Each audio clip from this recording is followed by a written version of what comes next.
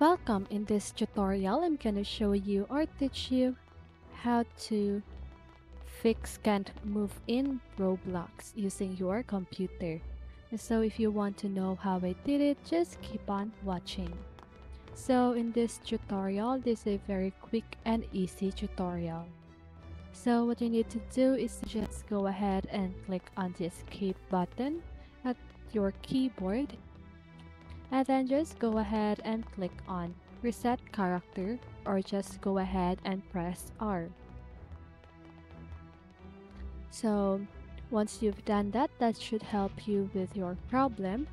And the next option that you have is to just go ahead and press any key on your keyboard, or you just need to try pressing this slash button. Okay, look at my text box. This is what I mean by slash button. Okay, so now that should also help you with your problem.